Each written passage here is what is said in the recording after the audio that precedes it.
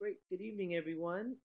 My name is Samuel Srocco, Program Manager for the Minority Fellowship Program at the Minority Fellowship Program. We welcome you this evening for the third in a series of webinars that we've had provided for fellows and alumni.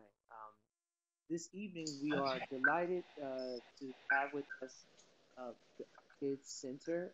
The topic will be What If I Told You? Responding to children and adults who report a history of child sexual abuse. Uh, I would like to first introduce the executive director of our kids, Dr. Sue Fort White, and following that presentation will be done by the Our Kids Center. Dr. Thank you so much, Samuel. It's a pleasure to be with you all tonight. And it's also very exciting for us to be able to share our enthusiasm and our inspiration around our national campaign, What If I Told You? Our kids, before I begin, I want to introduce my colleagues. This is Dr. Lisa Milan, who is a forensic social worker here at Our Kids. She has been here 27 years, which is amazing. And this is Holly Gallion, nurse practitioner extraordinaire and also clinic director, and she has been with us for 19 years. So that's pretty special. So Our Kids is 32 years old. We provide medical forensic evaluations and crisis counseling in response to child sexual abuse. And this is a nurse practitioner driven clinic, and the nurse practitioners and social workers work in teams with every child and every family that come here. Every year we evaluate over 850 children, and we also serve 47 counties in Middle Tennessee, and we have 4 satellite clinics that are co-located inside child advocacy centers in more rural areas that surround Nashville. And the other thing that I think, one of the things that makes us very special is that the nurse practitioners and social workers share on-call coverage every day and night of the year. So there's always a nurse practitioner and a social worker on call, and these are the experts, and so I think that makes us very, very special. And so 2 years ago, when we turned 30 years old, and after evaluating over 27,000 children, we started to reflect on what we were seeing in our clinical practice. We were starting to reflect on patterns that were really, really clear. And one of the things that I think is just still is astounding to me is that every week, and sometimes nearly every day in clinic, a caregiver will look at the social worker and say, I've never felt this safe before. And what if I told you this happened to me and I was 6 and it was my grandfather? Or this happened to me and I was 11 and it was my older cousin, or it was my uncle, or it was my stepfather. And so many things occurred to us when we were turning 30 years old as an organization. We were working with Mac Perkle to come up with ways to capture our story. And one of the things that I felt like I really wanted was what I called at the time an anthem video, something that we could share with the nation about the prevalence of child sexual abuse. And as you will see, it says 1 in 4 girls, what if I told you 1 in 4 girls and 1 in 7 boys will be sexually abused before the age of 18? And what's interesting about that statistic, if you will, is that because so often children, their disclosure is delayed, and sometimes many children never tell until they're adults, as we've seen with these caregivers who finally are able to share their pain and their story. And so we worked to create a video, and I think that the other thing that motivates us, we know that there are millions of adult survivors in this country alone who need to be affirmed because they are courageous and they do need support. They need to know they're not alone. But the other thing is, so many people who have children in their lives don't really know that child sexual abuse is really an epidemic, and they just don't know. And we believe that you are much more able to protect the children in your life if you understand that this is an issue. This is a major issue. And if something does happen to a child in your life, if you educate yourself, and this is why we did What If I Told You, you are much more able to respond appropriately. And so it is for the sheer certainty. We know that child sexual abuse happens in every community, regardless of race, socioeconomic, religion, geographic location. And we know that there are millions of adult survivors that need support. And so it's my pleasure to prompt Samuel to start our 2-minute video, and I hope you enjoy it. What if I told you? What if I told you? What if I told you something no one knows? The human journey is unique. Each life begins as a child, full of wonder and discovery. For 1 in 4 girls and 1 in 7 boys, life takes an unexpected turn. Child sexual abuse. For 1 in 4 girls, 1 in 7 boys. What if I told you my secret? In most cases, there are no outward signs. No one knows unless it is disclosed. And that could take days, months, years. Some children never tell. They carry the secret with them. Some finally tell, and it is a weight lifted. What if I told you it happened to me? What if I told you no one believed me? Child sexual abuse happens, but it does not define. Children are resilient if we believe and protect them. Child sexual abuse happens in every community. 1 in 4 girls, 1 in 7 boys. What if I told you you can help? Help start the conversation. Understand the guilt and shame. Help erase the stigma. Believe the child. Embrace the adult. They are courageous. It is never too late to heal. People in your community know how to deliver care and healing for the 1 in 4 and the 1 in 7. What if I told you? Learn more. Go to whatifitoldyou.com. Pass it on.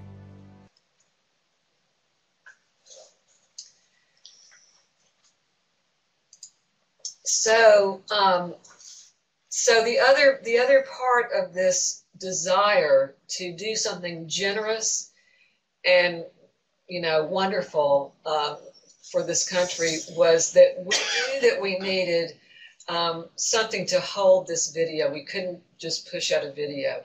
And as it turned out, we have friends in Nashville, some very creative people who do a design-a-thon every year, and it's a 12-hour sort of pop-up creative, and they chose our kids, and they designed, they designed this website for us as a gift. And so the graphic designers, web developers, and content people, we spent 14 hours one day and one night, and it felt like boot camp to me, but it was a very exciting process. We were very clear about the fact that we were designing something to hold this video. We did not aspire for this website to be exhaustive, but we did aspire for it to be robust and for it to be easy to navigate. Our only goal with this campaign is to reach as many people as possible with information and resources about child sexual abuse. And our very great assertion is that information is power and resources are medicine. And so as you look there are three sort of bucket tabs we like to call. One is I need information, one is I want to share the information, and one is I need help. And I do want to direct your attention to the I need help button, if you'll click on that. Right. So there are national links throughout this whole website, and I think in particular under the I need help, the links that are present are the Suicide Prevention Hotline, RAIN, which is Rape, Abuse, and Incest National Network, National Child Traumatic Stress Network, National Child Abuse Reporting Hotline, National Association of Child Advocacy Centers, because there are, I think, 881 across the country. And if you click on that and put your zip code in, it gives you the ones closest to you. We're also linking to Psychology Today for mental health supports, as well as National Board of Certified Counselors, or NBCC, the National Sexual Assault Hotline, and Darkness to Light. And so under these tabs, it's, if you sort of go up, yeah. So there are things about, a child just told me. It's about how to respond. It's just some basic things that we have learned in our practice over the years. And I think that part of the real message here, there are two messages: believe and protect the child, and embrace the adult because they are courageous. And so, yeah, if you go back, and there is a tab for teenagers. There's a tab for LGBTQ youth. Yes. And of course there's a tab if someone needs to if they're worried about a child or if they need to report, there's also the capacity to do that.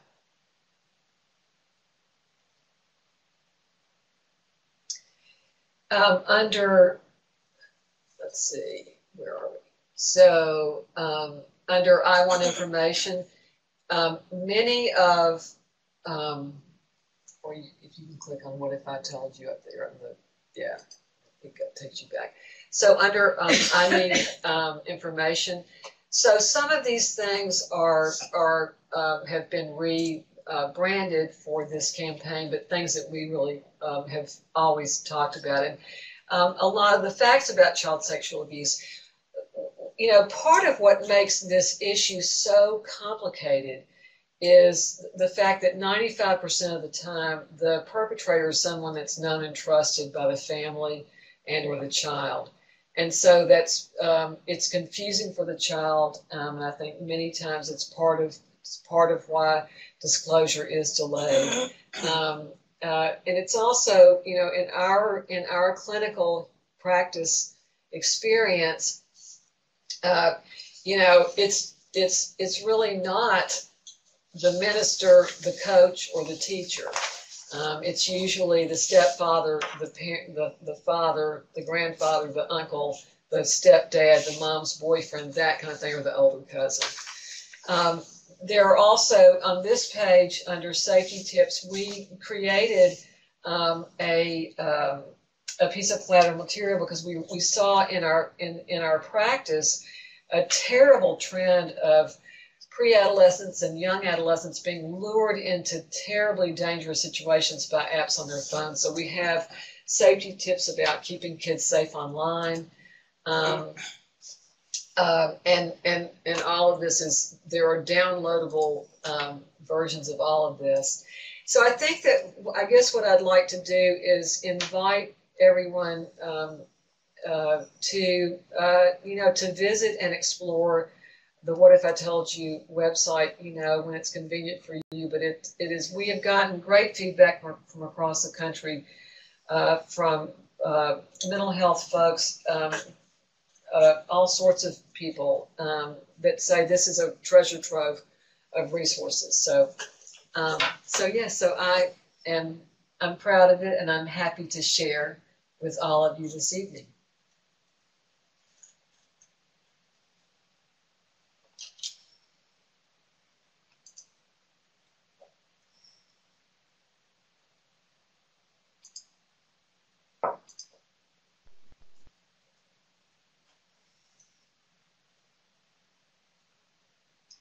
So can we go back to our little cam?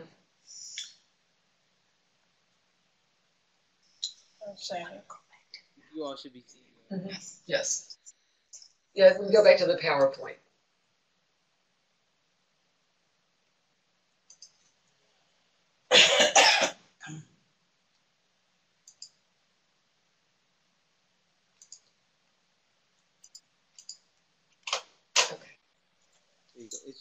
It's loaded now, and you all are able to navigate it. I think, and this is Lisa Milam, and if anybody has any questions, I'm keeping an eye on the chat box. It's certainly fine to put that out there as we go. We can wait till the end, but it's okay to interrupt us if anybody has any questions. And we put together just a pretty brief PowerPoint to try and hit some of the highlights. And essentially what we know is that lots of healthcare providers are going to encounter, in fact, most healthcare providers are going to encounter either an adult or a child where there's a concern of sexual abuse, whether it's for the child that you're seeing or an adult who's an adult survivor. Here at the Our Kids Center, we provide services for children when there are concerns of sexual abuse. We do a forensic medical exam, which involves both the physical exam that's conducted by nurse practitioners, as well as a psychosocial or mental health evaluation to assess any emotional or mental health needs that a child or a family might have. We're an outpatient clinic of Nashville General Hospital. We're also a not-for-profit. Our Kids, Inc. is our not-for-profit arm. We're affiliated with Vanderbilt Children's Hospital. If we have children that require exam under anesthesia or some other higher level of need, we will see them at Vanderbilt. Again, I think Sue mentioned earlier, we see around 850 to 900 kids a year. We're on call 24/7. There is no charge to any family for our services. And again, like we said before, we have both nurse practitioners and social workers that will provide services to each family. We have 5 locations in Middle Tennessee, 3 or 4 of which are in our surrounding counties. Most people, if you're not familiar with Tennessee, I think it'll make sense that most people in Tennessee think of 3 sort of grand divisions. You have the West and Middle Tennessee, and then East, and we are obviously covering Middle Tennessee and cover 47 counties in this area. The one thing that is interesting is how child sexual abuse is even defined, and it's different in every state. And Holly and I, wanted to make sure we really communicate that you want to be familiar with your local state laws. In Tennessee, and some of this is specific to Tennessee. In Tennessee, any child 12 years or younger, if that child is a victim of any type of sexual contact, that is considered child sexual abuse. And for children 13 to 17, if the alleged perpetrator is a relative or a caretaker or someone living in the home, then that child is considered a victim of child sexual abuse. For those kids 13 to 18, there's another set of or another crime, I guess, that occurs with those kids, whether it's statutory rape or rape, which it doesn't matter the relationship of the alleged perpetrator. It's a sexual crime, but it may not be reported to Child Protective Services because of the relationship with the alleged perpetrator. It's really very different in every state. And so you do want to make sure you know what your laws are in your particular state, because it affects what your responsibilities are with respect to reporting to Child Protective Services. And we would say that you just sort of err on the side of caution. If you ever have a concern about a child, regardless of age, regardless of relationship, report it to Child Protective Services. If it's not something they investigate, they will refer it on to law enforcement. So you can sort of use that as your default to always refer to Child Protective Services. So there are different kinds of sexual assault that can occur.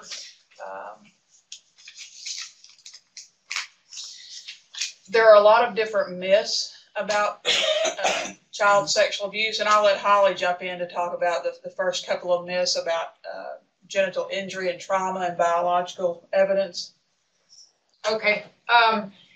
And I may sort of jump around a little bit because I think as a nurse, and I've been in this field for 19 years, but I think we testify a lot in criminal court cases. And probably the two things I think about the most that people don't understand, well, actually three, one of them is kind of under one major heading. The first one is that children are going to talk about sexual abuse right away. So disclosure is going to happen immediately. And I think the second big myth is that kids are going to be touched or injured in some way, that you're going to be able to look at their body, perform an exam, and see some sort of physical evidence or injury. There's also going to be, in the world right now of television programs like CSI, people have a great misunderstanding on the recovery of DNA or biological evidence, forensic evidence. So I think there's lots of things that families come to us believing and being confused about that are simply not true. And until you're in this field and working with this population, I think the myths are pretty pervasive. What else? Did you talk enough about the physical signs? Injury? Go back. What should we talk about? Stranger assault. Well, I think, yeah, That's good. A lot of the media coverage, I think almost every case where there's a stranger victim, a true stranger victim assault, it's going to probably be highlighted in whatever local media. And in reality, it's incredibly rare. It's just incredibly rare. And at the same time, and for those folks in the audience who may be researchers, it's also interesting when you think about how to operationalize that term, stranger. For example, it hasn't been that long, a few days ago, I saw a child who had been communicating with someone online. And this person told her that he was 17 years old. This went on for several months, actually. They make arrangements for him to come to Nashville, only to find out when he gets here, it's a 32-year-old man. Now, if you're classifying that offender, do you classify him as a stranger or as an acquaintance of this child? In my mind, it's a stranger. But it's not like this is somebody she had never encountered before. I mean, there had been an ongoing verbal or electronic relationship. So when you think about stranger, how do you define that? And I think if you have a broad definition, then obviously it's going to include a lot more. But that true, never had any contact with a person stranger before. In the park. Yeah, stranger in the park is incredibly rare. And I think that it really, to me, social media and just the internet has changed dramatically the world of assault in children. And I think it's because of situations like Lisa talks about. We see all the time kids who have connected with people on Facebook and Kik and all sorts of other social media, and they begin to get to know each other, and then they view themselves as in relationships, and often in times those are not peers or teenagers, but they're adults that are taking advantage of children, and only until they meet do they realize the risk and what can happen. But it is really, I think in the 19 years I've been here, dramatically changed. Really the way we define stranger. Because it used to be more the person in the park or something like that. But now I would agree with Lisa. And I think the other thing that we have with technology and electronic media or access to electronic devices is even sexual behaviors. The sheer number of kids that will present to a healthcare facility with sexual behavior problems is pretty overwhelming at this point. And we've also gotten to a place in society where there's any touching of the genitalia and people begin to sort of freak out, and we act as though sort of the world has come to an end. You know, I have a situation where a 5-year-old at a daycare has touched another 5-year-old at a daycare. And I have one parent screaming that her child has been horribly assaulted by another child. And I think there's got to be some movement back to a little bit of middle ground here, that there's lots of inappropriate sexual behavior that occurs. It's not okay, but I don't want to elevate it to sexual abuse either. And then you also have kids with sexual behavior problems who are either acting out things they have seen, in some cases may have been victims of sexual abuse, but more often than not, at this point, it's acting out things they have seen. And it's important to keep in mind that your patients, especially your young patients, and honestly, it's as young as 6 or 7 or younger, if they have an electronic device, you have to know they're going to be exposed to pornography. It's a given. It's not a question of if or anything. It's just a matter of when. And for most kids, exposure to pretty significant, sophisticated pornography is going to happen long before their first sexual experience with a peer. And we really want to be encouraging parents to start having those conversations with kids so that they understand none of that is real. The stuff they see online, it's no different than, you know, wrestling or stunt, you know, whatever it is, stunt people on TV, you know, movies where you have outrageous things happening. None of that is real. And the same is true for the sexual scenarios that you see online. It's not real. And kids need to understand that so that when they see it, they at least have some frame of reference or some lens through which to view and understand what they're seeing. Because they're going to be exposed. It's out there. We rarely see kids anymore where they haven't. I have a parent telling me they're looking at pornography, and parents are torn up and shocked. Well, of course they're looking at pornography. Part of that too, though, is learning how to control your kids' devices. We have parents all the time saying, well, I don't want to get her password because it's her phone and she's 10. So I think we try to provide information to families about we developed a piece of literature, how to keep kids safe online. And I think it is kind of empowering parents to be parents around electronic devices and phones and technology. Because they may access it, but if you've got control and you know everything that they're seeing on their phone, at least you can address it in a timely manner. Yeah. And controlling the screen time. Yeah. You know, one of probably the most simple things is kids do not need their devices in their bedroom at night. They just don't.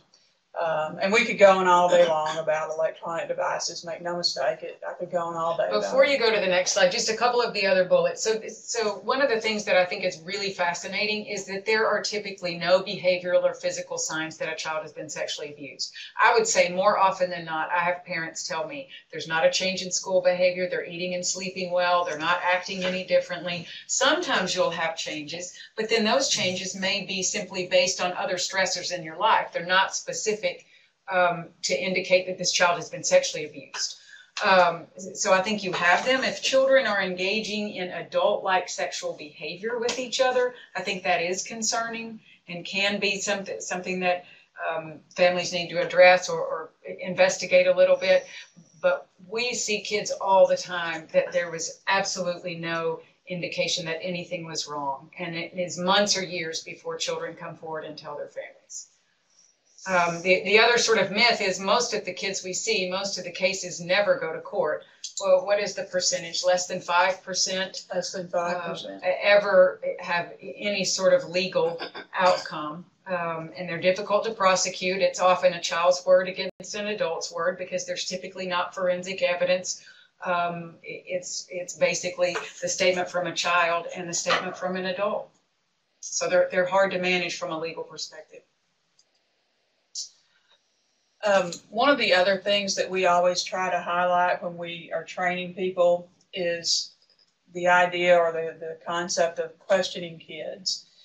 You know, it's important to give kids information. You know, things like it's okay to tell if anyone touches your private parts or giving them names for their private parts. giving them that basic information. But when it comes to questioning children about whether anything has happened, I don't think we can stress enough that you have to be really, really careful. There are lots of, I guess, rules or guidelines or things we would say need to be in place about that, because normal behavior for most healthcare providers is when a family comes in and you're seeing the child, you just start talking to the child. Well, if the parent is in the room, it's probably the single most common error that healthcare providers make is questioning children about possible sexual abuse when a parent is in the room. Mm-hmm. And questioning the parent when the child is in the room. Questioning the parent when the child is in the room.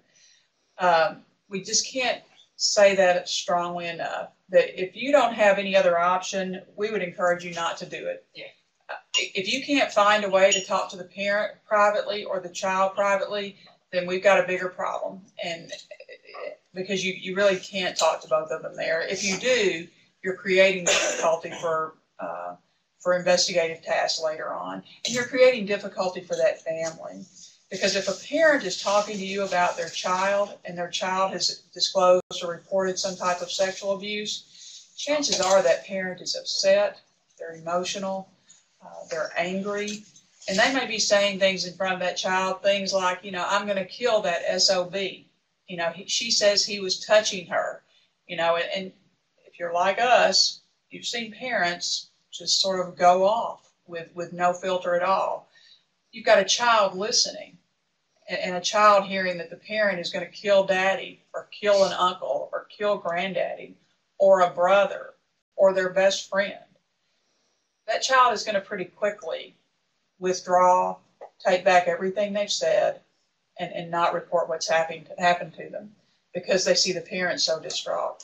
The parent is not behaving weird or in any abnormal fashion, but it's one of those things you have to be mindful of.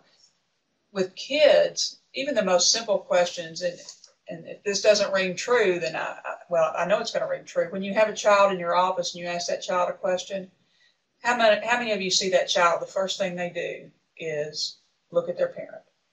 It can be something as simple as, how old are you? What'd you have for breakfast? What'd you have for breakfast? And they look at their parent. And parents can do all they can to try and remain objective, neutral, or whatever. It's just not possible. It's not possible. So there are lots of other things we could talk about. Those are sort of the basics. And again, I want to make sure we have time to get through everything. But you really want to think through what you're doing if you're going to be questioning a child. And I think the next slide will offer some guidelines about sort of what age children can understand what types of questions, but be very, very careful. The other thing is document. If you do have a parent who's reporting something to you, document and be very clear. For example, if a parent says, my child was in the bathtub and said their private part hurt and that, Uncle Tommy put his finger in her private part. You want to ask some questions of that parent. Specifically, what did the child say? Did the child really say Uncle Tommy put his finger in my private part? Or did the child complain of pain and the parent then ask questions? Has somebody hurt you? And the child starts shaking their head, yes. Well, who hurt you? Was it Uncle Tommy? Was it, so-and-so and so-and-so, and finally we get to Uncle Tommy and the child nods their head, yes. Well, what did he do? Did he stick something in your private part? Yes. A child is just nodding, and pretty soon you find out that the child never made any statement. The child simply nodded yes or no to a bunch of questions they were asked, which is really different than a child saying, Uncle Tommy put his finger in my private part. So be careful to document.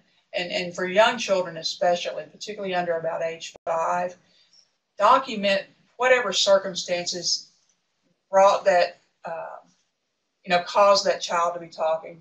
Again, if a parent tells you the child said something, what was the child doing? What was going on when the child made this statement? Were they in the bathtub? Was it bedtime? Were they getting ready to go somewhere? Were you on your way to someone's house? What was happening that seemed to prompt that statement? Because later on in the investigative phase, those are the kinds of pieces of information that can be used to help that child communicate more their experience, is to know what are the things that are prompting their memories of the event. And again, any number of these things I could talk all day on.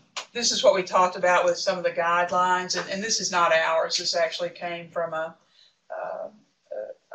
text. Well, I think there's a citation somewhere else, but anyway, and I would say ignore even these two. If the child is under 5, don't even think about questioning them, because I can assure you, precious little you do or say or get from that child is going to be helpful. If you're not experienced doing this, if you're not sort of known to be the person who can do this, don't even think about questioning them. It will do nothing but create difficulty more often than not. And we don't interview here at the clinic. We do not collect medical histories from children that are under 5. Unless I know I'm going to be the only one questioning that child, we don't question those kids. Now, they may say things that are important to document. I mean, there are times you walk in the exam room and a 3 or 4-year-old just sort of throws out there, so-and-so did this to me, and they'll throw a statement out there.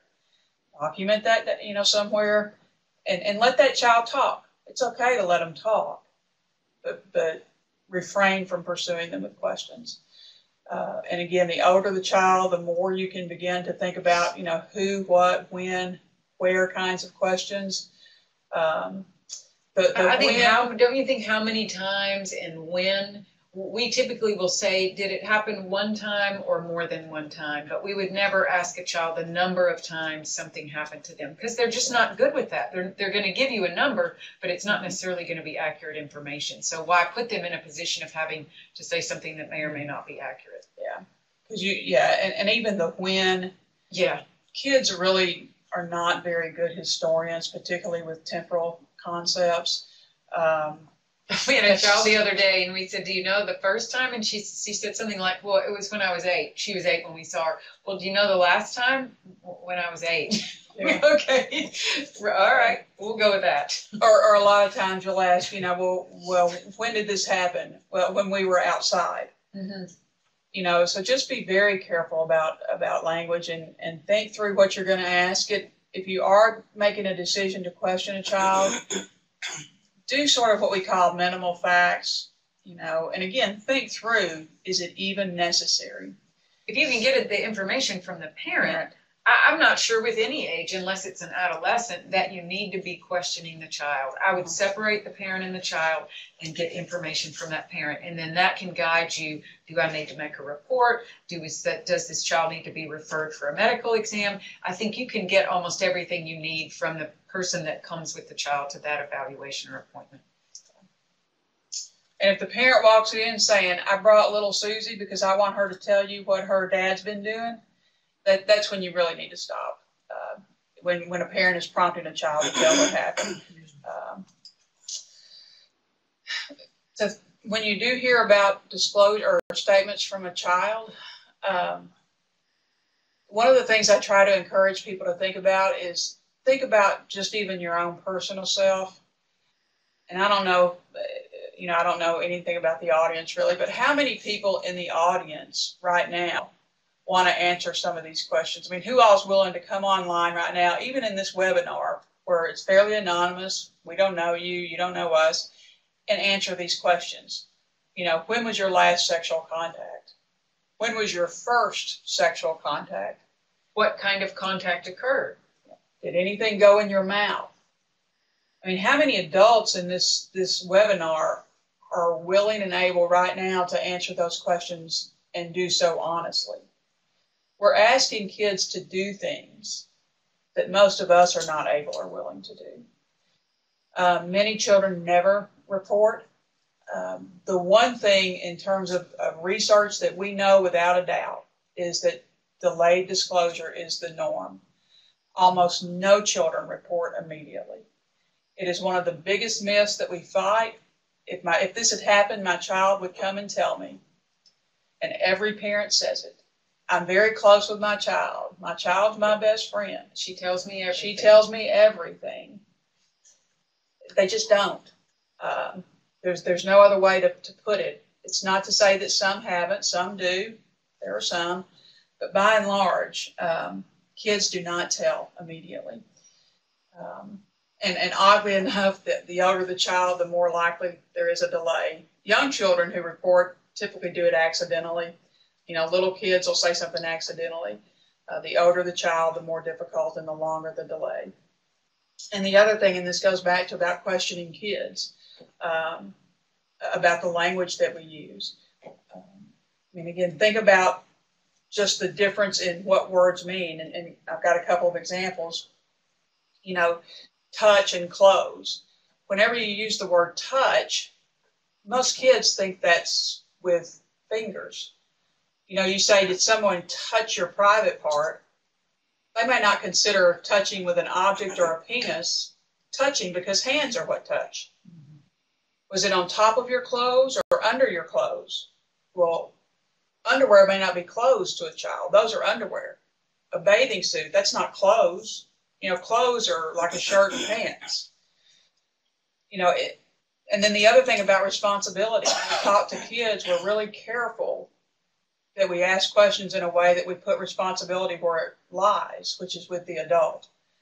And again, for example, and this is one of the more difficult things for kids to report, instead of saying, did you put your mouth on his private part? Who does that put responsibility on? It puts it on the child. The question is, did anybody put anything in your mouth? It's the same information you're getting after, but it's two different ways to say it. I had a call today, and this is from the father of the child, who called to say that his 13-year-old daughter had been having sex with a 29-year-old man. And I had to sort of bite my tongue, because that's how law enforcement officers make that referral to us. It's how healthcare providers make that referral to us. And I'm just going to ask, I can't hear obviously, but does anybody in the audience know the problem with that question? We've laid responsibility on that 13-year-old. The real referral to us is, I have a 29-year-old man that has sexually assaulted a 13-year-old girl, and I need to schedule an appointment for her. It's not, I've got a 13-year-old who's having sex and she needs to be seen. Just the way we talk about things communicates a lot, and it communicates a lot to kids. So be mindful of language if you are in those scenarios. And I wanted to say one thing that I forgot to say at the beginning. One of the reasons why we wanted to do the What If I Told You campaign is because it is very clear that there is so much shame and stigma and suffering around this issue, and even with a 7 or an 8-year-old. There is they do feel shame, they feel confused, they feel frightened. Perpetrators of child sexual abuse are very good at what they do, and they're very manipulative. And children do start taking on. Well, and most of the time it's somebody that they know, care about, and or love. Yeah. And so they love certain parts of that person. Maybe it's their father. They love going to see their father every weekend. They don't love what's happening there. They don't love the sexual abuse. But yet you will have kids continue to say, I still want to go see him. And a parent says, well, she kept wanting to go over there. Why did she want to go over there? Well, because she loves him. It's complicated. Again, it goes back to, it's not a stranger assault. It's a person that is known and loved to the family. And I think with kids, when they don't tell right away and then it keeps happening, then it sets up this cycle of, well, I didn't tell right away. Well, I didn't tell the second time or the 5th time or the 10th time. And then they begin, as Lisa said, and soon to take ownership of that. And it makes it even harder to come forward. And one of the, we have also, and on our website, and you're welcome at our website, www.ourkidscenter.com, how to talk to children. The number one thing that every parent, every adult, every healthcare provider say to kids. We think about, we're going to educate kids about child sexual abuse and body safety.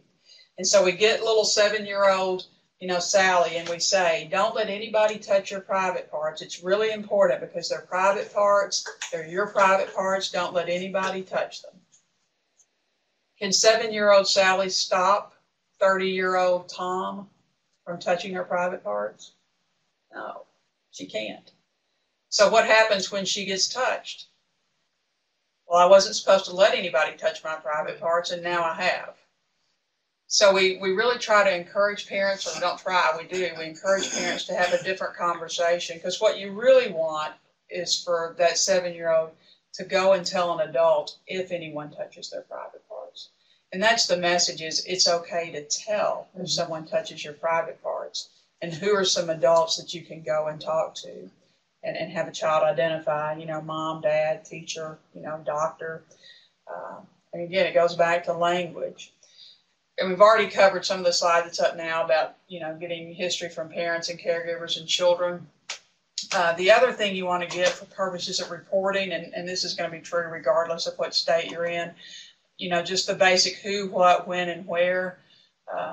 As much of that information as you can get to provide to the CPS or Child Protective Services investigators or authorities when you make that report.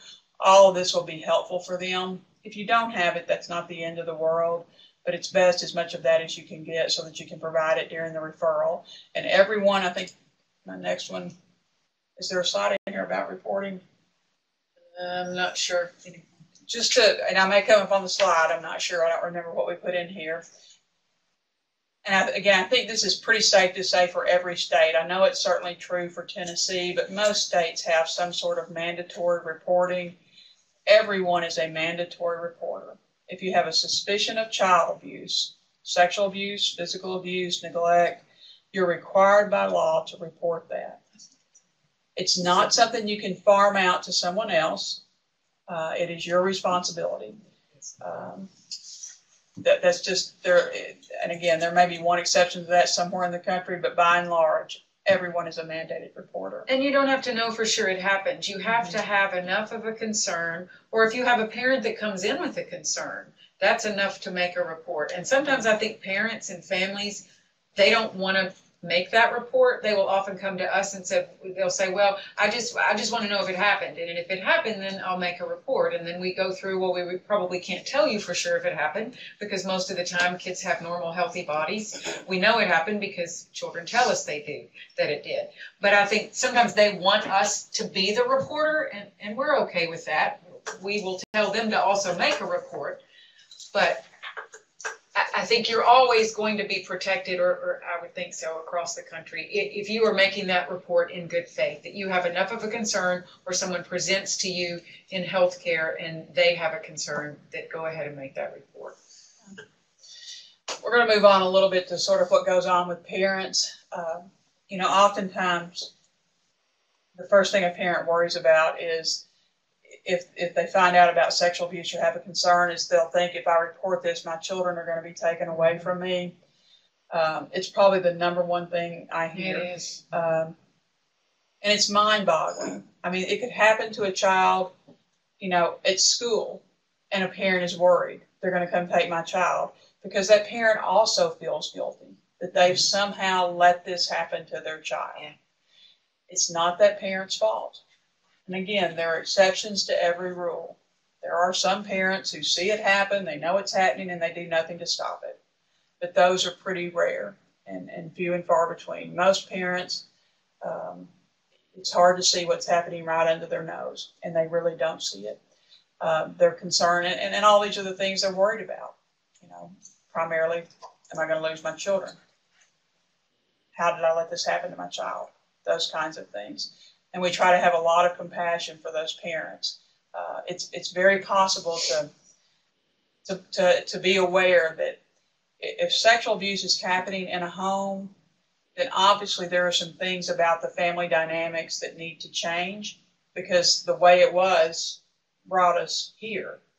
But that's very different than blaming and shaming a parent. I mean, it's very possible to talk about how did we get here without blaming and shaming. Blaming and shaming never helped anybody. And again, here are some more just sort of beliefs and thoughts, because and the problem with parents where it's a spouse, I mean, who in this group is married to an offender? Who would marry someone who is a child offender, a child molester? Well, nobody. I mean, when you're talking to a parent, keep in mind they're really no different than we are. I mean, in my mind, I'm not going to leave a child with someone who's a sex offender. I certainly am not going to be sleeping with somebody who's a sex offender. I mean, those are all true for the parents and families whose children are victims of sex offenders that are living in their home, and yet they really don't see it. It's no different than being in denial about substance abuse. You have spouses who are alcoholics, and their partners never know it. They don't see it until, we crash and burn. And one thing that I wanted to say is that as Lisa is going into, the very things that make this issue so complicated and so dense. An appointment at Our Kids is not a 20-minute transaction. It lasts an hour and a half or sometimes 3 or 4 hours. And part of why is because it takes time to help the caregiver come to ground and to calm down and to allow someone to sit with them without judgment and which loosens the soil. I always say loosens the soil so that new things can grow, so that parent can start to tell their own story and what else is going on in the family, and it's crucial. And I think we put a lot of effort into meeting people where they are without judgment, and it really makes. I mean, when at the end of the day, we are all medicine. We can be medicine, and we can help people that are truly distressed, but it takes more than a minute. Well, and I think we say this a lot, but disclosure is a process, and so many children don't disclose right away. I also think for families and parents, believing is a process. I think you don't have to be believing immediately to protect and take care of your child. And I think we really try hard and it's hard when you have families that absolutely are not able in that moment in time to believe that this would ever happen. But if they've just learned about it, it's going to take some time. And I feel like we do a pretty good job in allowing that to be. And I think as nurses and social workers, to have a parent that isn't believing their child, it's a really hard situation, but it happens on a somewhat regular basis because we encounter the parent sometimes hours after they've been told something's happened, that maybe something's happened for years. Right, so the child, she or he is used to it. They've coped with it. It's not shocking for them, but the parent is in complete chaos. And I think it's allowing them to be where they are in that moment. That is one of the things that we do best, I think, when we evaluate children. And it's hard. Again, just some more sort of words to describe, things that a parent may be feeling. And I think the bottom one, so many parents have their own history, and the one thing they've always said is, I will never let this happen to my child. And they have no idea that everything about their own abuse, and this is where we talk about trauma-informed care, everything about their own abuse and their own history has created an emotional dynamic that prevents them from even recognizing that they were targeted by an offender and they were seduced into the relationship by an offender solely for the purpose of that offender having access to their child. And they never saw it coming. They didn't see it happening. And it's in that moment they begin to be aware, and they'll tell, this happened to me when I was a child. It's been my greatest fear. And they'll, in their mind, I never told anybody, I didn't let it affect me. And they really don't see all the ways in which it's affected them for their entire life. It's affected every relationship they have, every decision they've made. It affects everything. And yet they don't see it. It's sort of, again, it's like the frog in a pot of water, that slowly begins to boil. And they don't see it. One of my really favorite stories was when Holly was communicating with a mom who disclosed her own history, and she, as a child, told her mother what was happening to her, and her mother did not believe her, and her mother did not protect her. And what Holly pointed out to this mom, she said, look at you are believing your little girl, and you are going to protect her. and things are going to be so different for your little girl than they were for you. And it was sort because of you know what you didn't have. exactly Yeah. yes. And I think that as much as it's a little bit heartbreaking, it also makes my heart just sing that, you know, you can meet that woman where she was and really point out that was a really redemptive moment. I think just a basic sort of who needs a medical exam. Yeah, and I think for me, I was a primary care nurse practitioner for a number of years, and I'm horrified and embarrassed to say that in the 4 years I worked at a clinic, I remember one report to Child Protective Services being made in our facility regarding sexual abuse. So we think 1 in 4, 1 in 7, we miss kids all the time. I don't think you have to know a ton about what needs to happen or even who really needs a medical exam. I think what I would recommend is, you know, in your community who are the experts in this field that you can refer to, or you can call and say, hey, I've got this family in my office right now and I'm just really confused and I don't know what to do. Here's what I know. So I think it's knowing your resources. Generally speaking, we recommend that kids get exams that have had some sort of contact to their body that could either be transmitted infection or have an injury from sexual contact. So if there's been any genital to genital, oral, anal contact with another person's genitalia or mouth, kids that talk about penetration, and then younger kids that you often don't have a whole lot of information other than sometimes a parent's really worried about sexual abuse because of some factors that don't necessarily even seem concerning to you, but you don't have a lot because of the verbal skills of young children. I think if children present with symptoms of STDs or have any anogenital bleeding or trauma, really? Okay, keep going. Stop in 30 seconds. I think, there you go. Yeah. So that, I think, again, like I said, know who your providers are, and don't be afraid to make that phone call for help. And I think if anybody has any questions right now, we're certainly happy to take a couple of questions if anybody wants to jump out there with one.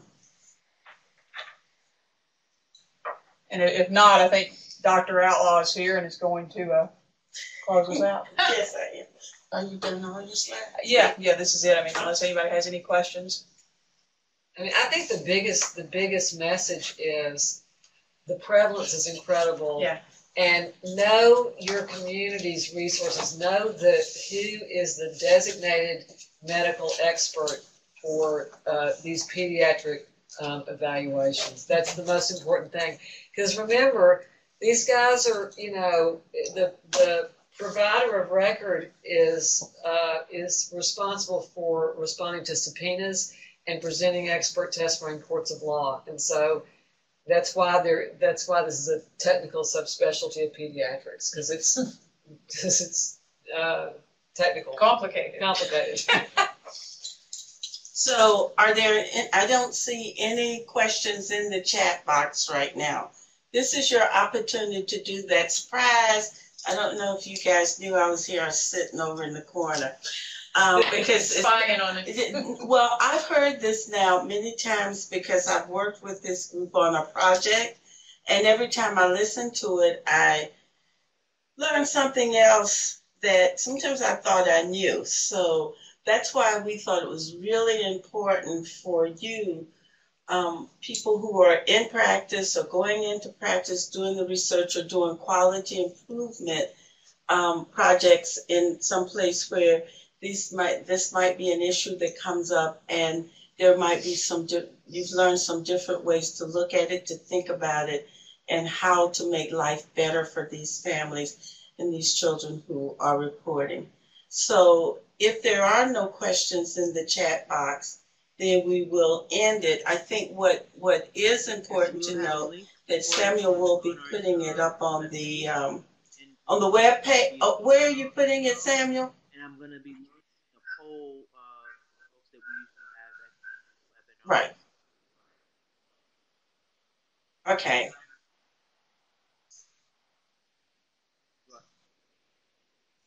Yes, at the end of the webinar, an evaluation should pop up to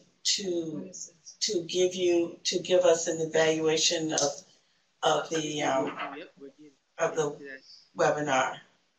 So if there are no questions, is it 8 o'clock? 1 minute to. We have 1 minute, so this is your last opportunity. Thank you so much, Otherwise, everyone we will that's say on. goodnight and to thank all of you for logging on.